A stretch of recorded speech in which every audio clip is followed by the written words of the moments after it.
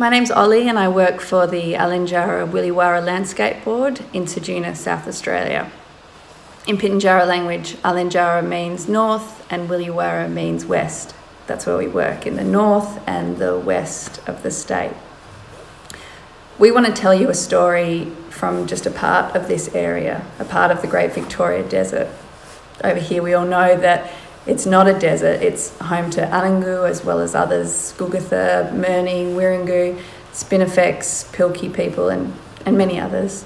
It's sandhill country, Spinifex country, mallee, mulga and oak country, and it's bursting with important plants and animals.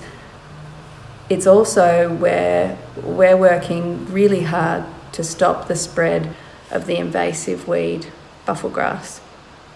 For over a decade now, we've been working together over here in the southeastern part of the Great Victoria Desert with Oak Valley Rangers, Far West Coast Aboriginal Corporation Rangers, Yalada Rangers, national parks and others, stopping the spread of Buffel grass further into the Great Victoria Desert.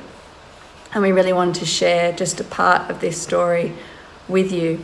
So I sat down with some of the people that are doing this important work, Brandon and Charlie, rangers from the Far West Coast Aboriginal Corporation, and Alex from Alinytjara Wilurara and Eyre Peninsula Landscape Boards. So you could hear the voices from people doing this work on the ground. Just over 250,000 square kilometres of ground. My name is Brandon Willis. I'm 31 years old, born in 91 in May. I work as a Far West Coast Ranger. My tribe is the Murni tribe in the Nullarbor, Australian Bight. That's my mother's side. My dad's side is the Gugatha tribe that's in this region as well, under the Far West Coast. My name's Alex Fraser. I work for the Alinytjara Wilurara Landscape Board as a community project officer. The AW region is pretty well the far west coast of South Australia, all the way up to the Northern Territory, WA, South Australia border. So we cover quite a wide expanse of South Australia. And Buffel grass is one project that we've been working on.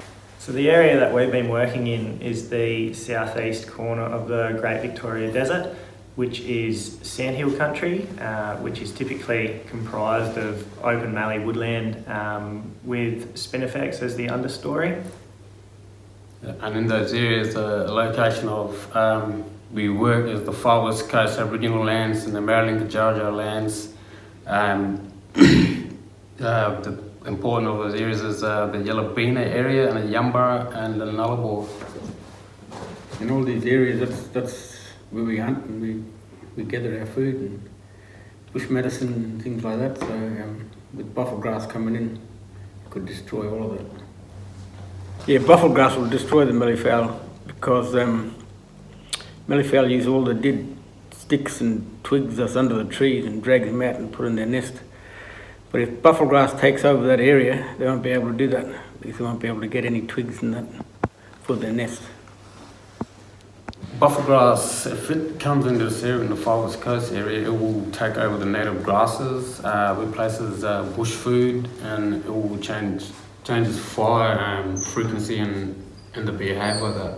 The hotter, the bigger. Yeah.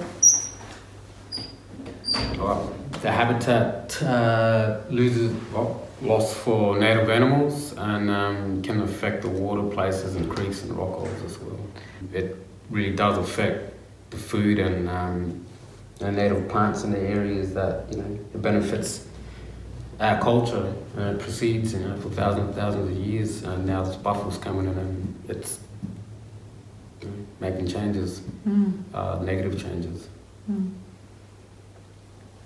It could take over tracks that's leading to waterholes or rock holes, and then you won't be able to get. It's affecting the bush food and native food that we can't get to because of buffel. And I'm just saying that potentially it could be the buffel that's pushing out the animals, But if it is, then we need to act on it. Act big, because, like I said, it's going to, those foods benefit our culture for thousands of years. Now, a little plant called Buffel is going to come along and affect that. So Yellowbinna and Yumbara is a bit of a refuge. It really doesn't have any buffel grass within its borders, but yeah, it's definitely getting closer and closer. And the work that we're doing along the railway line is holding it at bay a fair bit. But yeah, there are areas that are quite difficult to get to. There is a lot of traffic along those roads coming from areas where there is a lot of buffel grass. Things like trains, four-wheel drive vehicles, feral animals can all transport the seeds of buffel grass and move them to areas where it hasn't yet been. And these buffel grass seeds have a really long viability. So yeah, once that seed has dropped, they've got a 7-year lifespan where at any point, if it does set in the soil over that 7 years, yeah, a new shoot can grow, and yeah, that whole cycle starts again. Usually along the sides of the road where the water runs, pushes them down. And we can see the ones that are closer to the road, but we don't know what's out in the middle of the Nullarbor or out in the middle of Yumbara.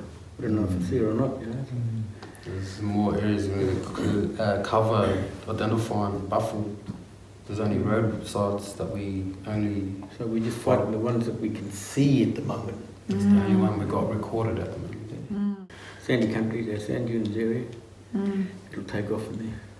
In November of 2021, we had those big rains, those big summer rains, which was a big growing and flowering and seeding event for buffel grass as well. So a lot of runoff picked up seed and transported it further down creek lines, further away from our eyesight.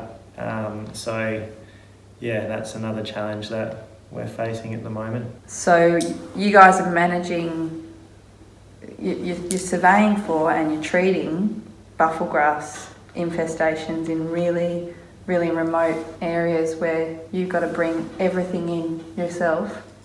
From the Western Australian border right up into Melbourne. So along with a surveillance trip, we'll monitor weather and weather station data. So really having a look at how much rainfall has dropped in the areas which might create a buffel grass flowering event where the plant is green and it will uptake the chemical that we're spraying on it. Otherwise, it's not really worth going all the way out there. If we go out there and all the plants have hayed off without any rain, then the chemical can't do its thing, and we're not actually treating and destroying the plants. We had about 13 or 14 people on the Australasian Melbourne trip, anywhere between 6 and 8 vehicles, 2 ATVs, quad, spray tanks,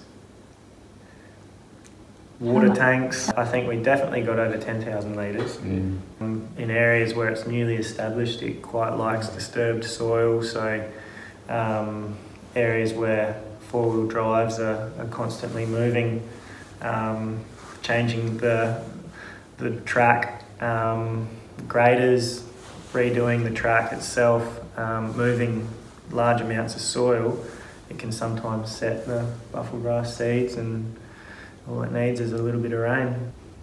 So we use a 3-part chemical mix in treating buffel grass. That's comprised of glyphosate, flupropanate and pine oil. Pine oil has been a recent inclusion because what that does is that essentially dries and destroys the seed before it can set in the soil. So that combination of killing the plant through glyphosate, having a residual chemical sitting in the soil with flupropanate helps destroy any new shoots coming up because of recent rain, and the pine oil really aims to reduce that seed bank through repeated spray efforts over the course of 12-18 months. We're also burning some of the buffel grass that we found to reduce the biomass of it, so that when we come back and treat it with chemical we don't need to use as much. So that communication, it'll be good because we get fellas down from if we can, from APY and Oak Valley, Tundon, Wilurara. We can start fighting before it gets too far down. Once that word gets out, and it's definitely someone going to have to open ears and say, alright, someone's working with Buffel. And this is a working. good mixture for them to work with. Yeah. Easy as that. Just with the word of Buffel. It's hard when we go out with 13 people and everybody's all different. They all got their own ways of things and tactics. You'd say it's only 8 days, but it turns out to be 13, 14 days, and then everything starts getting a bit wild and weird. But we all settle down and pull our heads in and just fight it out. Mm-hmm. Yeah. It's not easy, is it? Cause It was that one was supposed to go for what? 10 days, I think it was, or what? I think it was supposed to be a week trip and it turned out to be 10 or 11 days. Yeah. Yeah. So what did you eat on the last few days? Oh, we had a bit left over. I think we were down to canned food. There wasn't much fresh food available. Yeah, we were down to a bit too. But when you're out that remote, you've just got to keep going. Yeah. You've got to make the most of the time and the people that you've got out there. And what to do for them. And it's just looking after each other and talking to each other when something goes wrong. Yeah, I think we need a whole of landscape statewide approach where there's investment from all the different regions. We know that there are a couple of key vector areas such as Port Augusta that can transport buffel grass in any and which way. So it'd just be great to have everyone on the same level, investing time, investing money, investing resources. So we're in the best position that we can to control buffel grass. It is a forever job, but until there are other methods of control, we have found that going out into these remote areas along the railway line and spraying does work. It is effective. We've seen that in the last couple of years through constant control, constant surveillance, that we are reducing those numbers. But yeah, it'd just be good to have buy-in from a lot of other regions. Even overuse from data from different agencies as well that's doing the same thing what we're doing. Like, we're going to see theirs and they can see ours, and then you can build a picture yourself. Long story short. Yeah. Make those connections. Make those connections, and data says 1,000 words, Like they say, a picture, but a data does too. So we need to understand how they control the buffer in the area. And like acknowledgement that buffel grass is threatening country. It's threatening native animals, native plants, the landscape as a whole. It's a bit of a ticking time bomb, isn't it? But we are tackling the issues. We're doing it on our own terms, off our own backs. We're going out there doing it. what these guys probably doing in their areas as well. I can't say that we are proven, but we are making an improvement. We are doing it, but practically. We're not waiting around for shit to hit the fans. We're actually doing it.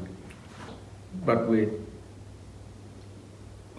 fighting the problem. Yeah. We're getting to it. Just got to keep fighting. This generation today is fighting a Buffel to benefit our kids' future, to maintain this country, because once we get a hold of this Buffel, it saves our kids putting their hard work and effort into it to maintain the Buffel. So for me to maintain this country from a kid, I'll put in my heart and sweat into it to make sure everything is smooth as water for my kids' futures.